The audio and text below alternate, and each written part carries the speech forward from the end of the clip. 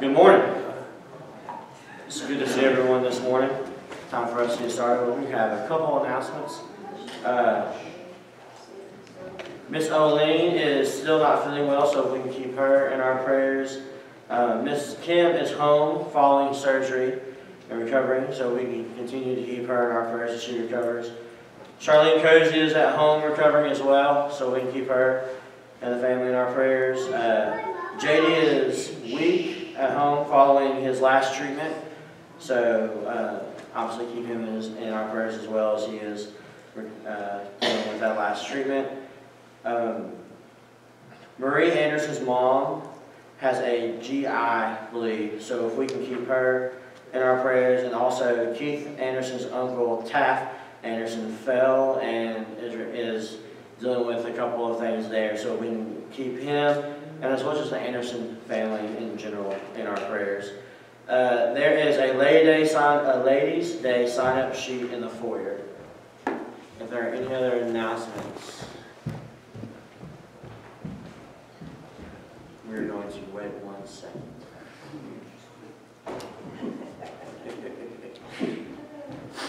If there are any other announcements I've missed, we will begin our worship in song.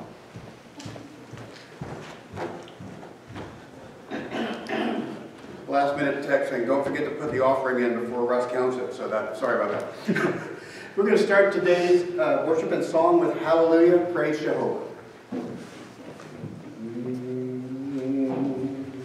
Hallelujah, praise Jehovah, from the heavens praise his name. Praise Jehovah in the highest, all his angels praise proclaim. All his hosts together praise him, sun and moon and stars on high. Praise him, O ye heaven of heavens, and ye floods above the sky. Let them praises give Jehovah, for his name alone is high. And his glory is exalted, and his glory is exalted, and his glory is exalted, far above the earth and sky. All ye fruitful trees and cedars, all ye hills and mountains high, creeping things and beasts and cattle, birds that in the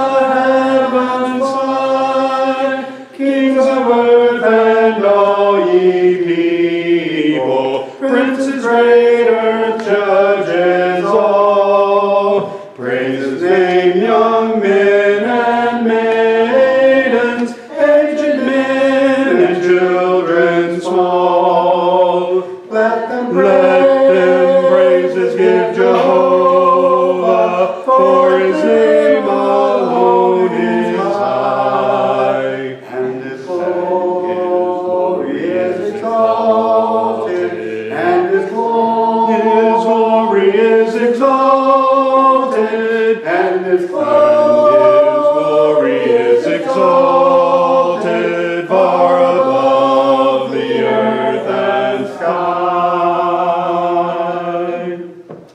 Before the opening prayer this morning, we will sing More Holiness Giving.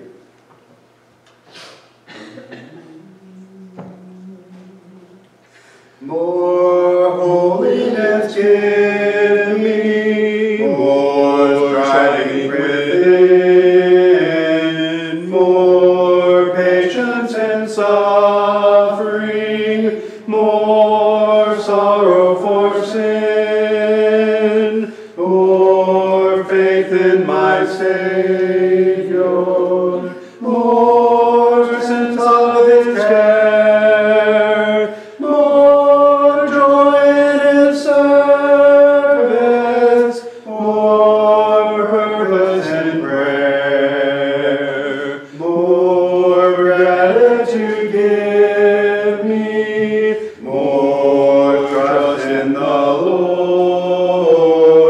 more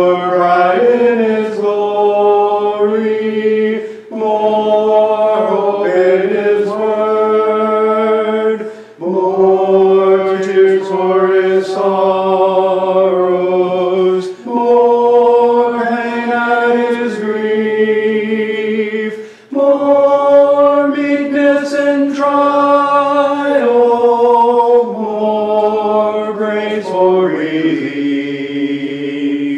more humility give me, more strength to overcome, more freedom from earth's chains, more longings for home, more fit for the kingdom, more useful I be, more blessed and holy, more Savior like thee.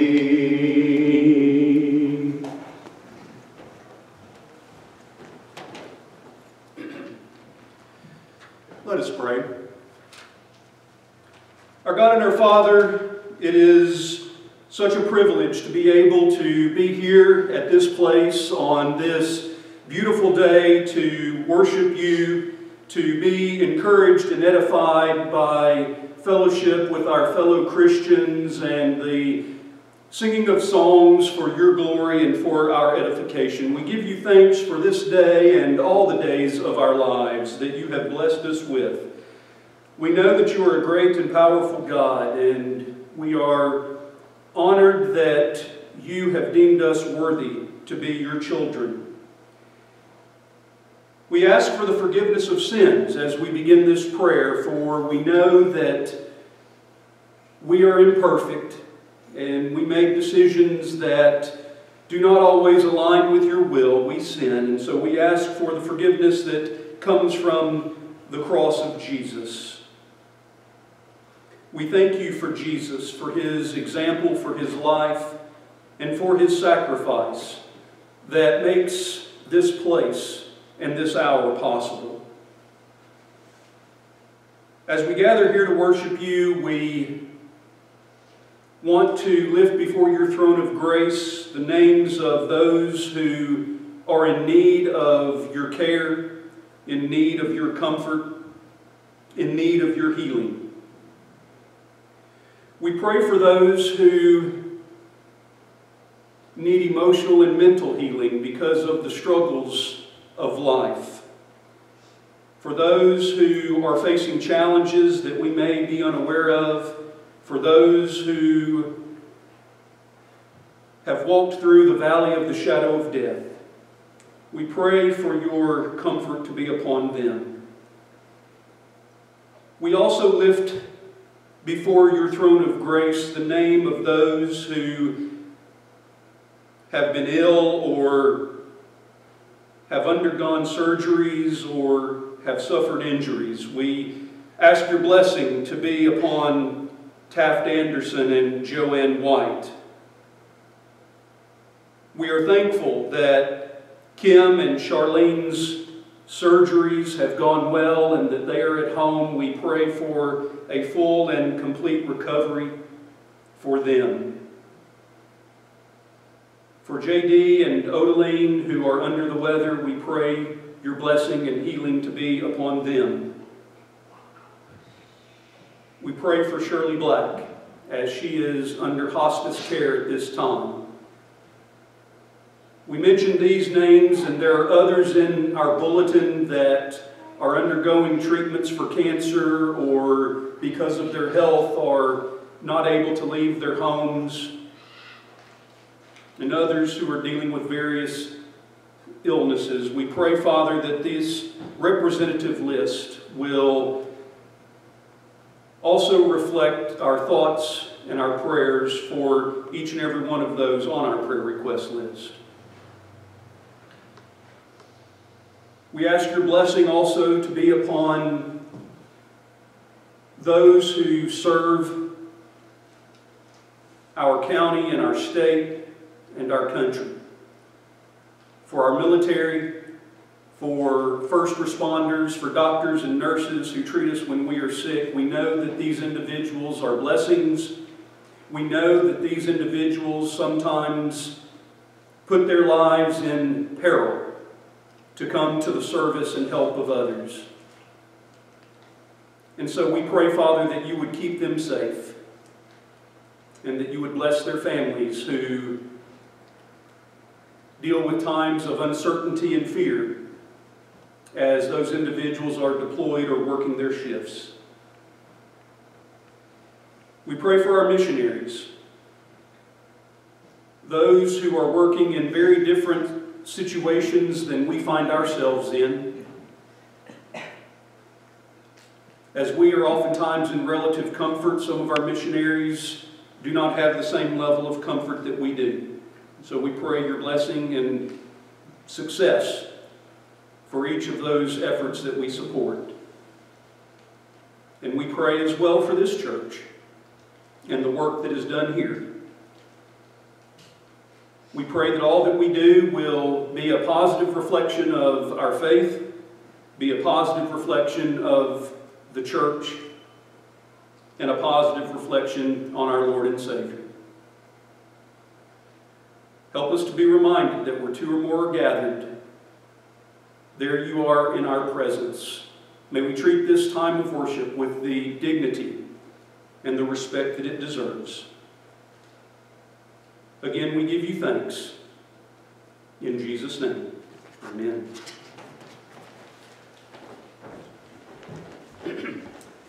Next song will be Lord, We Come Before Thee Now. Lord, we come before Thee now, at Thy feet we humbly bow. Oh, do not our suit disdain.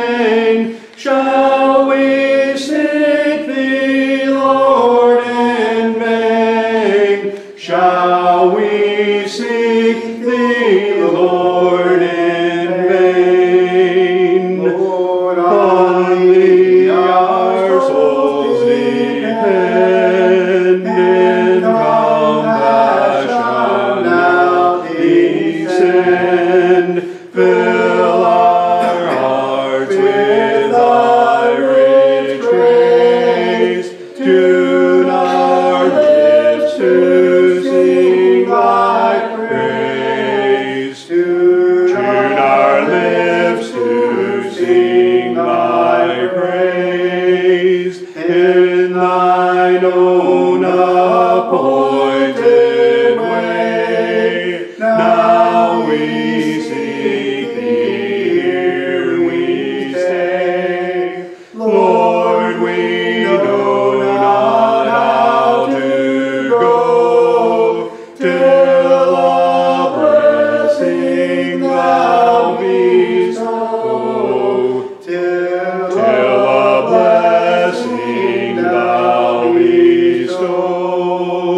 Grant that all may seek and find Thee, O God, supremely kind. Heal the sick, the captive free. Let us all rejoice in Thee. Let us all rejoice in Thee. To prepare us for the Lord's Supper this morning, we'll sing Oft We Come Together.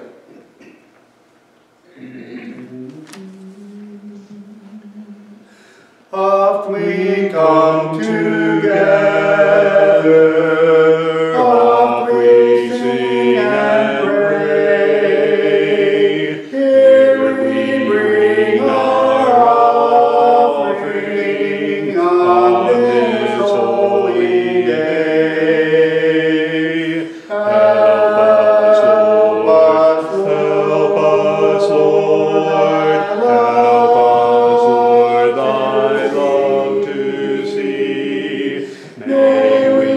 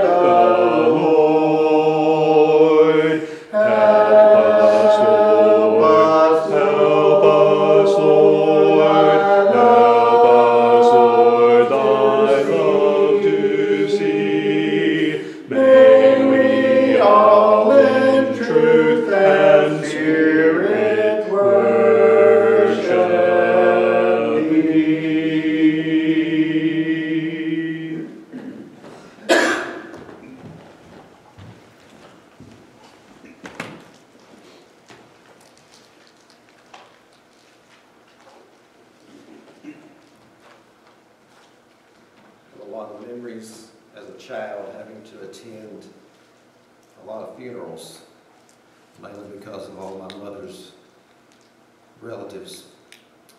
Something I always remembered was when somebody died, she or somebody had to, well, they had to use a phone they used to hang on the wall, or maybe it was attached to a cord to a wall, and they would have to dial numbers. And of course, they always hoped that either somebody answered the phone or the line, wasn't busy. And I remember when you used to go to the funeral home, funeral parlor was filled with flowers from wall to wall. There would be just flowers. So to this day, when I see or I smell certain flowers, that's just all they remind me of. They're just dead flowers. People used to have picture frames. They had photo albums, the ones where all the pages would stick together. And at the service, you always had a preacher. But as a child, back then, preachers did what preachers do when you heard a sermon. And you felt like you'd been at church. So you fast forward to today.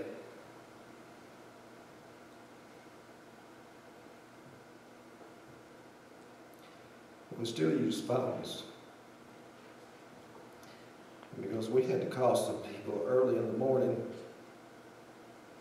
You wanted to talk to them. But because of the time of day, the time of morning it was, you didn't have to say anything. Anyway, you were calling. So then later, you kind of wait till the sun comes up, and all you got to do is press send on your phone. And everybody knows. And nowadays you still have flowers, but you also have blankets and wind chimes, and you've got items that say this is for this person to take home, and then there's something somebody needs to plant. You still have picture frames, you still have photo albums, but they're a little different now. And now you have these large monitors or TV screens. Joshua and Jared put together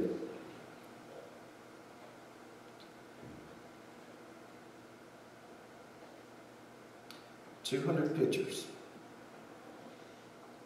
So every 18 minutes you could either laugh or smile or you could cry as you saw Debbie's life play out before your eyes. We still have a preacher. The preachers now will speak from their heart. And oftentimes, family or friends will say something. Because today it's called a celebration of life. So here we are at the Lord's Supper. And I generally treat this like a funeral. Because someone has died. Not just someone, but Jesus Christ has died. And sometimes we'll sing, sad songs. And the table out there has the words remembrance on it. But today I'm going to use the word celebrate. I'm sure in his day, the word of his death spread quickly. And we have some accounts of people getting together. And I think about just the common man. Surely some of them gathered somewhere. And if they were to celebrate, what might they have said? Sure, you'd have the person that said, hey, we had a picnic planned one day. We had fish, and we had bread, and Jesus took our meal, fed a whole bunch of people with it. There's somebody that would say, like, hey, remember the blind man? And he touched him, and he could see again. Or somebody says, hey, remember the guy that couldn't walk, and he touched him, and Jesus could walk, that man could walk again. And they would people could just share, miracles, things that they had witnessed. And I often think about the fact that, well, he was a carpenter. Don't you think maybe somebody said, Hey, he fixed our door. He made us a chair.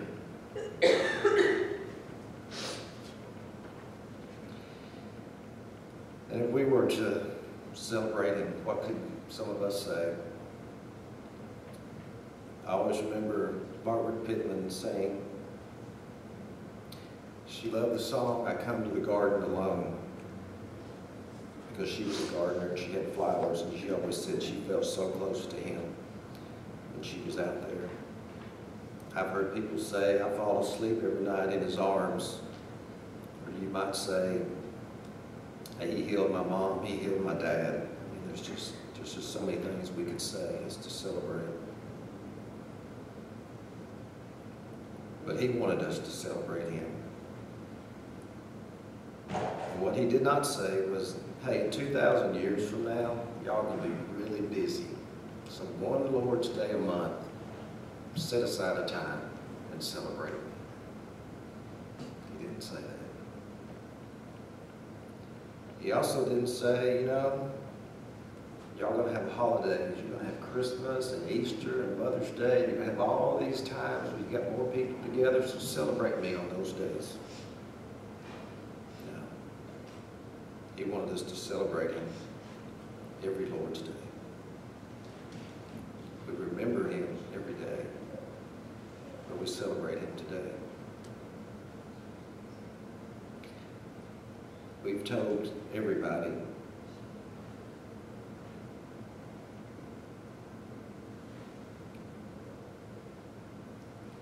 at our house, the clock on the wall meant absolutely nothing.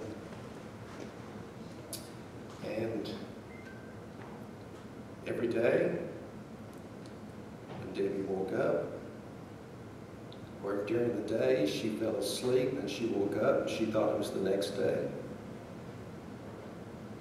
all the things that she couldn't remember and all the things that she had forgotten, she would always say, "Thank you, Jesus, for waking me up today."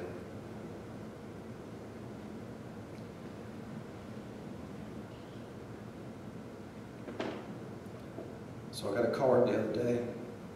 It came from work, and you know how people at your work they sign cards and they all say, "Oh, I'm sorry for your loss," or "I'm praying for you." And a guy that I don't even know very well, he simply signed his name, and he wrote the abbreviation out beside it, Revelation 21:4, which says, "And God shall wipe away all tears from their eyes, and there shall be no more death, neither sorrow nor crying, neither there shall be any more pain, for the former things are passed away." And from where I stand today, that is reason for me to celebrate. So let's pray. Father in heaven, we do give thanks for this bread. And we celebrate the body of Jesus. We celebrate that he walked the path. He didn't run away. He walked to the cross. So we give thanks in his name. Amen.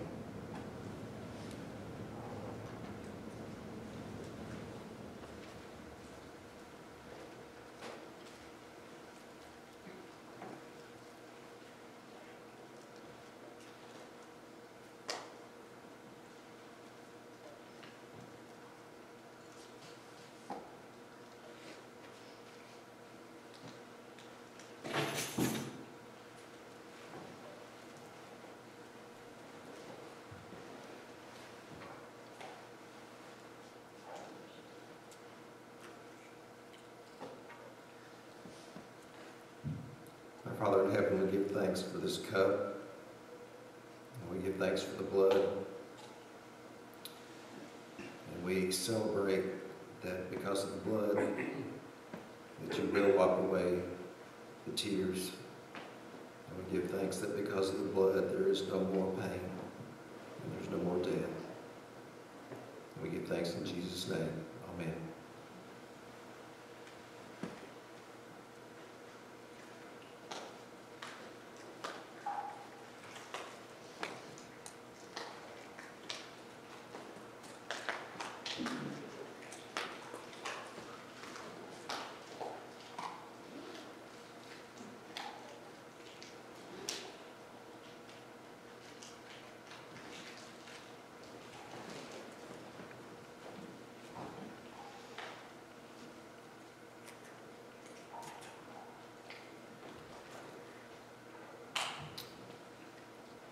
Lord, we just give you thanks for everything, for all things. As we've heard this morning, there's a lot of people that are sick, and we pray for all of them. And we often just say we give thanks for the health that we have. I give thanks that if we're able to walk, and to run, and to play, we give thanks for that. I give thanks that if we're able to hear, even if we need aids or something to help us, I give thanks that we can hear. If we're able to see out of both of our eyes, I give thanks that we can see.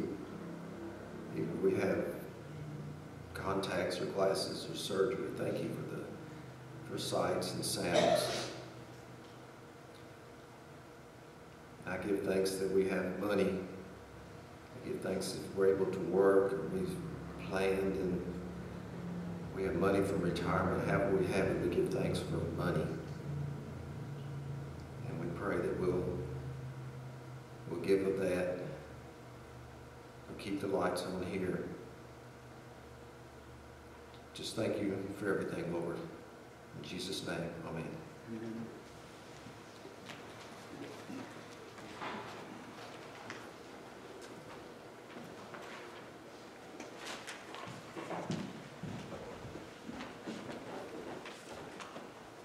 Our next song will be "Oh, to Be Like Thee."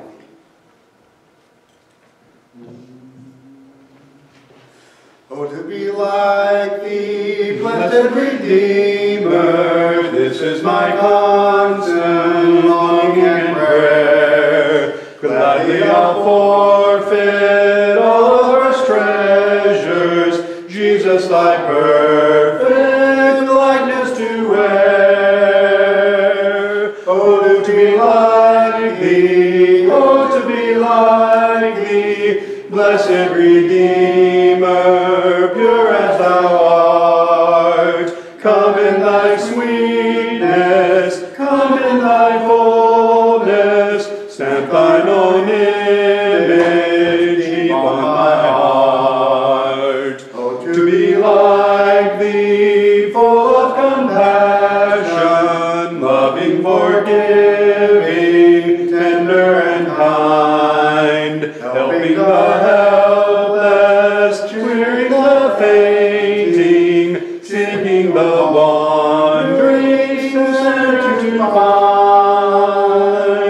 Oh, to be like Thee, oh, to be like Thee, blessed Redeemer, pure as Thou art. Come in Thy sweetness, come in Thy fullness, stamp Thine own image deep on my heart. Oh, to be like Thee, Lord, I am coming now to receive the anointing divine. All that I am and have I am bringing, Lord, from this moment all shall be Thine.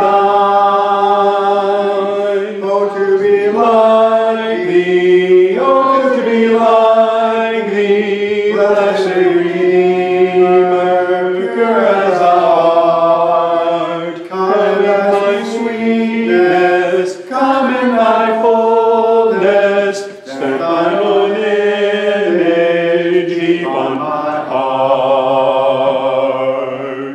There is sunshine in my soul. There is sunshine in my soul today, more glorious and bright than glows in any earthly sky. For Jesus is Thy light. Oh, there's sunshine in my soul, blessed sunshine in my soul, while the peaceful, happy moments roll when Jesus shows His smiling face. There is sunshine in my soul. There is music in my soul today, a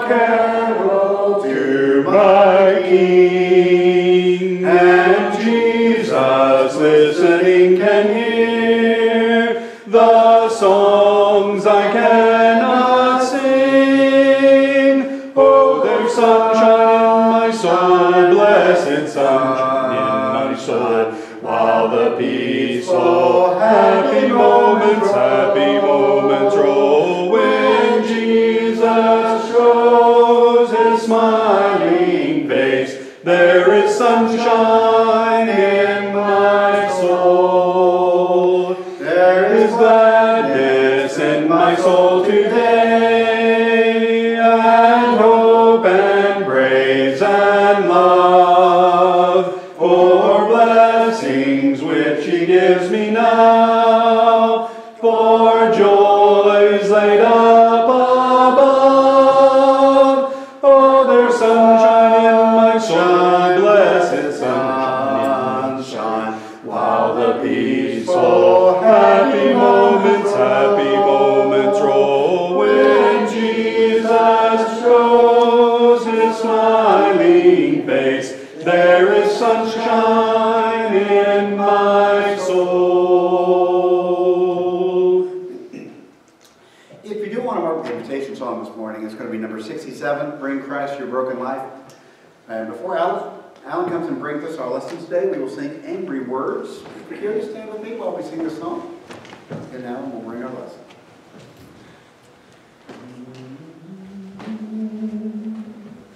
Angry words, So let them never from the tongue unbridled slip. May the heart's best impulse ever check them ere they soil the lip. love one Love each other, Children, obey the Father's last command.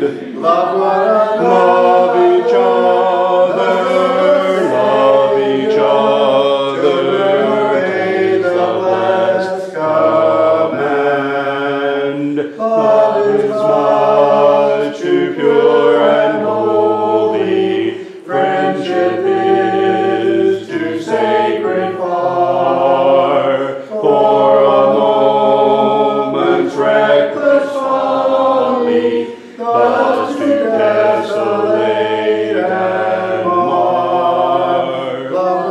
Love each other, love each other, is the Father's last command. Love each other, love each other, is the last command. Angry words are lightly spoken, piteous thoughts are rashly stirred, brightest leaves of life are broken by a single angry word. Love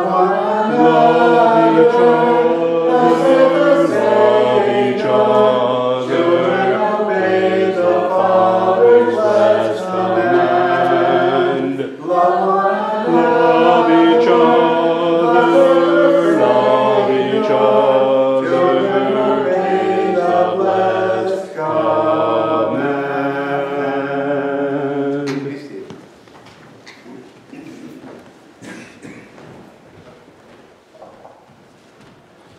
One of the things that we realize as we read our Bibles and study and get to know more about God's Word is that God wants relationship, not ritual. A life is to have relationship with God and not just spouting memorized words or crossing ourselves in some manner or fashion. Bible study is a relational work.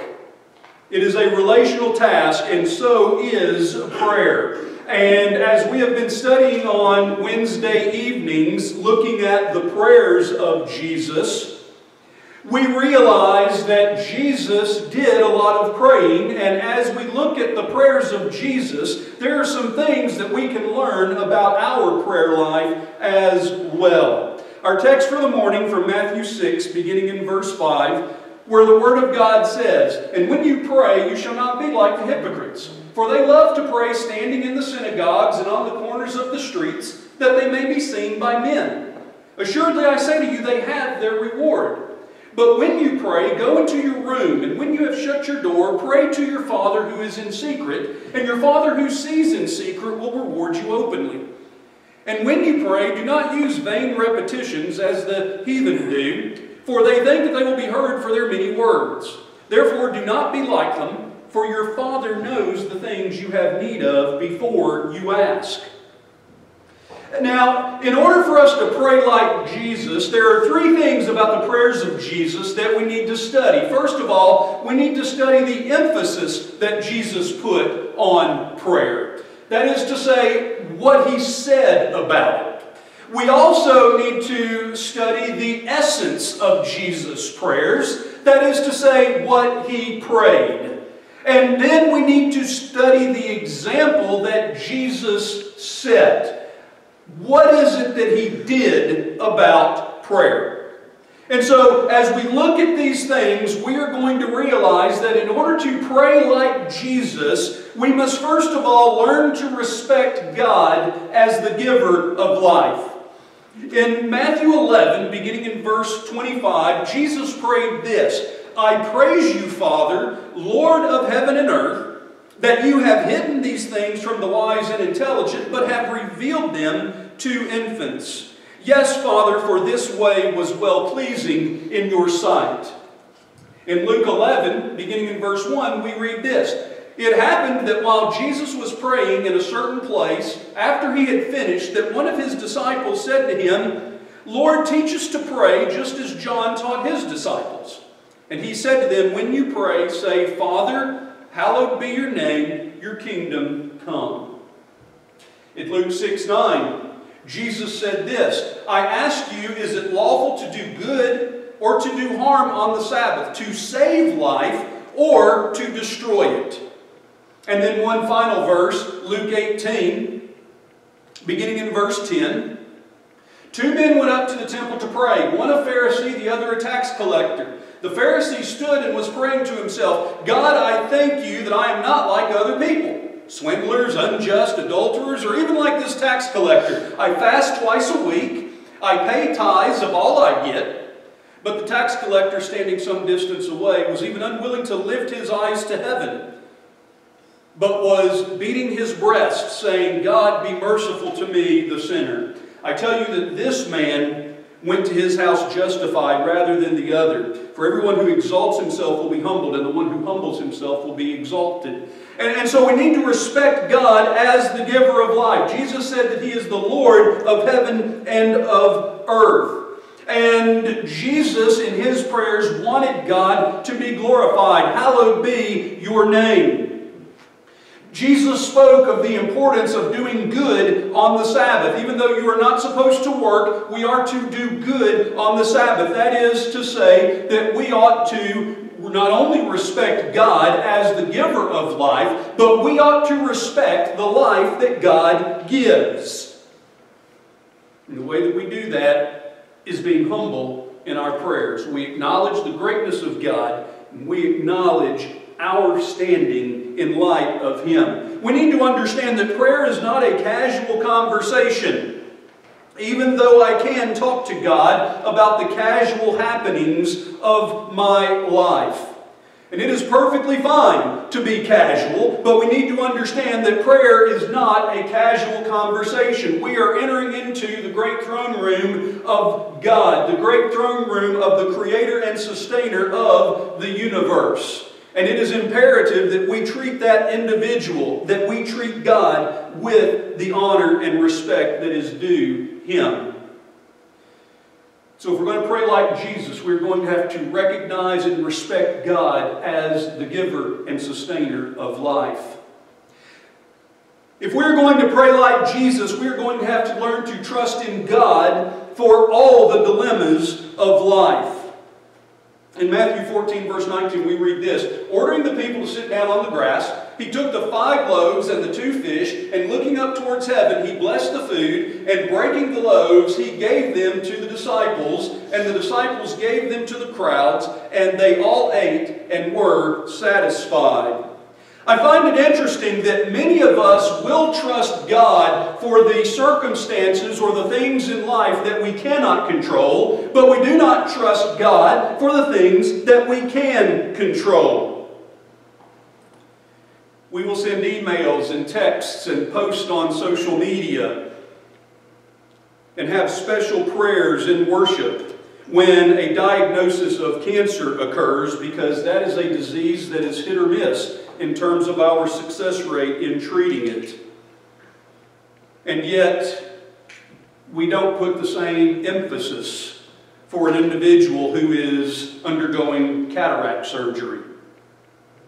Both individuals may be facing surgeries, but we will trust God with those things that we perceive that we cannot control, but we won't trust God with the things that we can control. It's like we are only going to trust God when we have to. We're only going to trust God when we have no other option to do so. And that is not what the Word of God calls us to do. The Word of God calls us to cast all of our anxiety on Him because He cares for you. And many of us, we are living a burdened life because we are unwilling to give God not only those things that we cannot control, but also those things that we can control. And so we have all of these burdens on our back, and it's only when our back is about to break that we will then turn to God and say, okay, God, I now need you to take this. And He tells us that He will take all of our anxiety. He will take all of our burden. And so if we're going to pray like Jesus, we are going to have to learn to trust God for all the dilemmas in our lives, not just the ones that we think that we are incapable of controlling. Jesus knew the power that He had. Jesus did not have to pray to perform a miracle. He did not always pray when He performed a miracle. But here, with the feeding of the 5,000, He prays. And only once He blessed the food did He begin to break the bread and pass the bread out. Jesus had no need to pray this prayer at this time to perform this miracle, but He did it nonetheless. So we need to learn to trust God in all the dilemmas of life, not just those ones that are too big for us to deal with on our own. Now, this one kind of deals with trusting in God in the bad times. Point number next is relying on God in the good times. We need to rely on God in the good times. I think one of the biggest challenges in terms of preaching the gospel in 21st century America is we have no need. We have no concept of us having needs. We have homes that are bigger than we need them to be. Now, I'm not criticizing that. I'm just acknowledging a reality, right? My grandparents raised 6 kids in a smaller house than what I live in. They carted 6 children around in a vehicle smaller than I drive.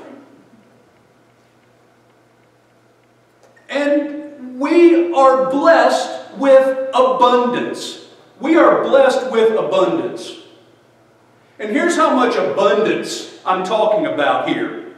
I have a chest freezer in my garage. I have a full-size refrigerator in the kitchen. I have a dorm fridge in my Kentucky room because I don't want to have to walk downstairs to get me a Diet Coke or a bottle of water. And I have a dorm fridge in the garage so I don't have to go in the house to get a bottle of water when I'm mowing the yard. Okay? Angie comes up to me last night and says, the refrigerator is full of food and I still have these leftovers. Is there room in the dorm fridge in the garage? Right? This is the type of abundance that we're talking about. Ample food, and you know what I'm doing after lunch or after worship today? I'm going out to eat. with my song leader and others. And so this is the type of abundance, and this is where I believe it is difficult to preach the gospel in America in the 21st century. We have this concept that we have no need. And guess what? We did it ourselves. We did it ourselves. We worked or are working. We have money, as Terry was thankful to God for during the Thanksgiving prayer just a few minutes ago. You know where the gospel is thriving? In places where people have nothing. Because they understand their need. They understand their need. The church has always prospered under difficulty. Always prospered under persecution. But if we are going to pray like Jesus, then we are going to have to learn to rely on God in the good times. Let's go back to the feeding of the 5,000. Jesus has fed 5,000 people. Jesus has fed 5,000 people. Now, we've never had to feed 5,000 people here, but you know what we have had to do? We have had to feed people, right? And I know that you've experienced this with me. People are here, and we have food that has been prepared, and there's always enough. There's always more than enough. I don't know how many baskets we've always collected afterwards, but I know that there's always been enough, right? And it is always so gratifying when everyone has eaten, and of course the fellowship, that's always good. People are laughing, and then there's food that is left over. That's a high moment, right? That's a high moment. Jesus has just fed the 5,000. I think that's a high moment for Jesus as well. Do you know what the very next thing Jesus does is? The very next thing, after the feeding of the 5,000, I'm going to read the verse to you. After he had sent the crowds away, he went up to the mountain by himself to pray. And when it was evening, he was there alone. Jesus is in the middle of a high moment in his life. What is his reaction? Prayer. Jesus has healed a demon-possessed boy. The very next verse. In the early morning, while it was still dark, Jesus got up, left the house, and went to a secluded place and was praying there. I think that the reason that we need to pray in the good times, we need to pray on those high moments in our lives, is because it's in those moments that we can be most susceptible to temptation. We can begin to think that we did it ourselves. We didn't do it in the power of God. We did it on our own. Or it may just be that in the good times, we may have a tendency to forget God. Even in good times, we should pray. Jesus said this in Mark 13, "Take heed, keep on the alert. You do not know when the appointed time is." And the way to prepare for the crisis is prior to the crisis. This applies not only to the physical world, but to the spiritual world as well. We need to learn to lean on God for help with the decisions of life. In Luke 6, verse 12, it was at this time that he went off to the mountain to pray, and he spent the whole night in prayer to God. And when day came, he called his disciples to him and chose 12 of them, whom he named apostles. What did Jesus do before he made this big decision? He spent the night in prayer. He was God. He knew all things. He knows all things. He doesn't need guidance picking out his 12 apostles. Or does he? We need to learn to look to God for help with the decisions that we have to face in life. We need to learn to ask God for the needs of life. This is one that we may do better than others sometimes, but we need to learn to ask God for the needs in life. Luke 11, beginning in verse 9. I say to you, ask, and it will be given to you. Seek, and you will find. Knock, and it will be opened to you. For everyone who asks receives, and he who seeks finds, and to him who knocks the door is opened. Now suppose one of your fathers is asked by his son for a fish. He will not give him a snake instead of a fish, will he? Or if he asks for an egg, he will not give him a scorpion, will he? If you, being evil, know how to give good gifts to your children, how much more will your Heavenly Father give the Holy Spirit to those who ask Him? A few chapters later in Luke 18, Jesus said this, "Now He was telling them a parable to show them that at all times they ought to pray and not lose heart. Saying, in a certain city there was a judge who did not fear God nor respect man. There was a widow in that city, and she kept coming to him, saying, 'Give me legal protection from my opponent.' For a while he was unwilling, but afterward he said to himself, 'Even if I do not fear God or respect man, yet because this widow bothers me, I will give her legal protection.'" And so we need to ask God for the needs that we have in life. We need to learn to thank God for the blessings of life. This is one that we have a tendency to do fairly well at. In Matthew 15, verse 36, this was just after Jesus had fed the 4,000. We have two mass feedings in Scripture. The first was the feeding of the 5,000. The second was the feeding of the 4,000. And after the feeding of the 4,000, the Word of God tells us He took the 7 loaves and the fish, and giving thanks, He broke them and started giving them to the disciples. And the disciples gave them to the people. And so He gave thanks in this instance. Now, you might think that those are similar, and to a certain extent they are. But remember, with the feeding of the 5,000, Jesus blessed the bread.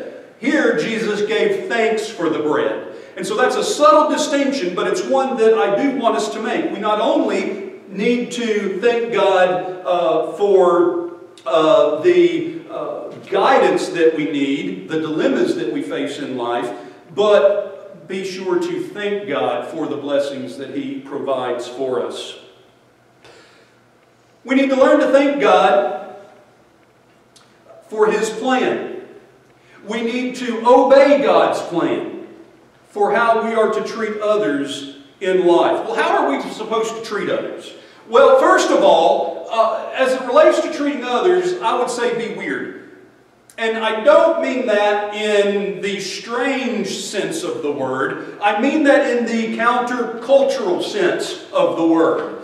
And here's the verse. "Bless those who curse you, pray for those who mistreat you." That's weird. In the countercultural sense of the word. Because if someone curses you, our gut reaction is to curse them back. We might be more Christian about it. Bless their hearts. But that is human nature. A tit-for-tat type of thing. Pray for those who mistreat you. Generally, if someone mistreats me, I'm going to ignore, avoid, certainly not pray for them, right? But that's what the Word of God calls us to. And so we need to obey God's plan for our lives and how we should treat others in our lives. We also should be forgiving of others. Whenever you stand praying, forgive. If you have anything against anyone, so that your Father who is in heaven will forgive you your transgressions. We need to talk to God about our enemies, not others. We need to talk to God about our enemies, not others. You remember the show Hee Haw? Most of us are probably old enough to remember the show Hee Haw, a variety show. And there was a group of women, and occasionally they would be a part of this variety show, and they were the town gossips. And do you remember the song that they would sing before they started gossiping? Now, we're not really ones to go around spreading rumors. No, really, we're just not the gossiping kind. Oh, you'll never hear one of us repeating gossip. So you better be sure and listen close the first time. Right? Well, the Word of God tells us that we need to talk to God about our enemies, not others. Therefore, do not associate with a gossip, the proverb writer said in Proverbs 20. Paul's concern for the Corinthians in 2 Corinthians 12 was, he says, "I was afraid that perhaps I would come and find you not to be what I wish. And I may find you to be riddled with strife, jealousy, angry tempers, disputes, slanderings, gossips, arrogance, disturbances." If we're going to talk about a problem, then we better be willing to talk to the person involved and be willing to do something about it. A sign of a dead faith is gossip. James 2, verse 15. If a brother or sister is naked and destitute of daily food, and one of you says to them, "Depart in peace, be warmed, be filled," but you do not give them the things which are needed for the body, what does it profit? Therefore, faith by itself, if it does not have works, is dead. To pray like Jesus, we're going to have to be honest with God about the issues of life. In Matthew 27, verse 46, about the 9th hour, Jesus cried out with a loud voice, "Eli, Eli, lama sabachthani," which is, my God, why have you forsaken me?" Now, there's a lot of debate about whether or not God really forsook the Son or not. And that is a much bigger debate than is within the scope of this lesson. But the point is, whether you want to argue that God actually forsook the Son, or that's just how Jesus was feeling in the moment, my point remains. Jesus was honest with God about the issues of his life. Whether God really had forsaken him, or if that's just his mental state at the moment, Jesus was honest about what was going on in his life, even as he hung there on the cross. And so if we're going to pray like Jesus, we're going to have to learn to be honest with God about the issues that we are facing in our lives. And guess what? He's willing to hear them. Cast all your anxiety on me, for I care for you. And then finally this morning, if we want to pray like Jesus, we're going to have to learn to trust God's laws in the temptations of life.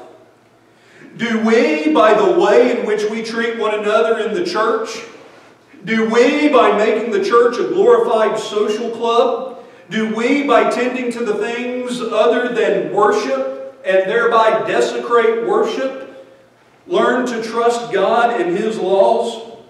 Excuse me. In Mark 11, verse 17, the Word of God says, "And he began to teach and say to them, It is written, My house shall be called a house of prayer for all the nations, but you have made it into a robber's den." We need to trust in God's laws during the temptations of life, so that as we come to worship, we are treating this moment, this time, with the reverence that it deserves. And also pray that we avoid temptation. Jesus, when they had arrived at Gethsemane, said to his disciples, "Pray that you do not enter into temptation." And then he withdrew a stone's throw and began himself to pray. 9 things that we need to be aware of, 9 things that we need to learn, 9 things that we need to do if we want to be praying like Jesus prayed. And so the question that comes to us this morning is, how are you praying? And one of the things that we are to do is to pray without ceasing. There's a misconception about salvation that many people have. And that misconception is that prayer has anything to do with God's plan of salvation. Prayer has nothing to do with God's plan of salvation. The Word of God tells us that we must repent of our sins, confess Jesus as the Christ, and have our sins washed away through baptism. Prayer is not about salvation. Prayer is about relationship. It is about relationship with God. It is about learning to trust in Him for all the issues of life and casting those cares, those anxieties on Him because He cares for you. And so this morning, if you are not a Christian, prayer is not the solution to your problem.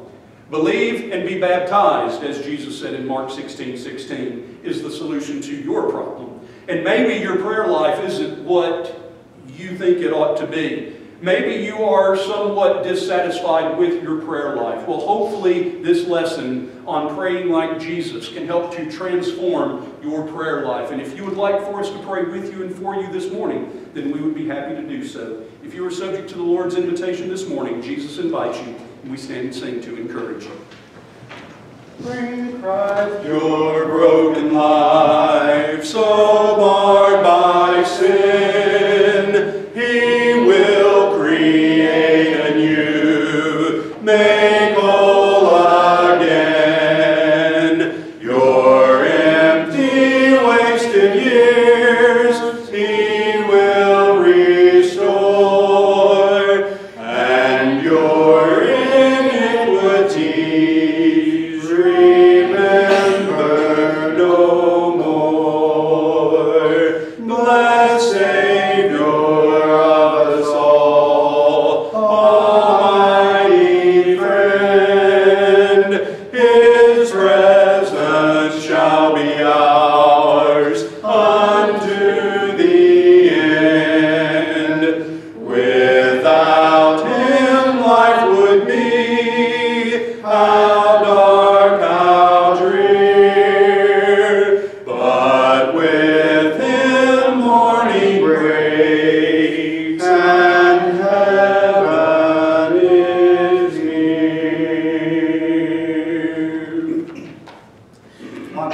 for coming out and worshiping with us this morning. If you're visiting, you're a welcome guest. Invite you back on Wednesday night. Our closing song today is going to be I Found a Friend in Jesus, or The Lily of the Valley, whatever you want to call it. If there are no other announcements after this song, we will have our closing prayer.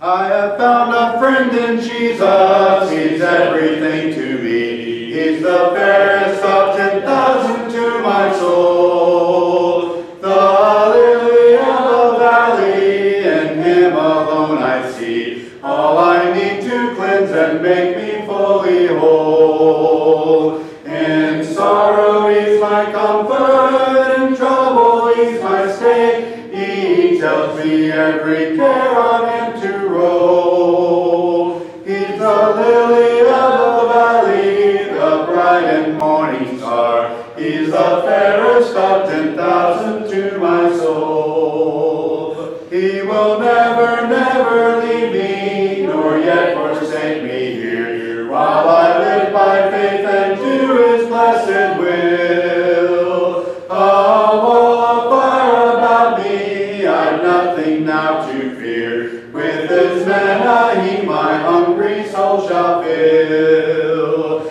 And sweeping up to glory to see his blessed face, where rivers of delight shall ever roll.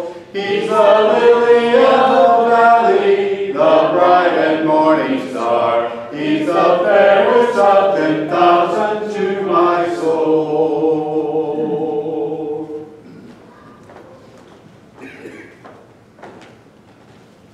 Pray with me, please. Most gracious and loving Heavenly Father, thank you so much for allowing us to be able to come out here today and to worship you. Father, we pray for all those who are mentioned here today. Father, we pray that you'd be with us as we leave here today. Guide, direct us, and keep us living in a manner that will one day bring us home to thee. In Christ's name, amen. Amen.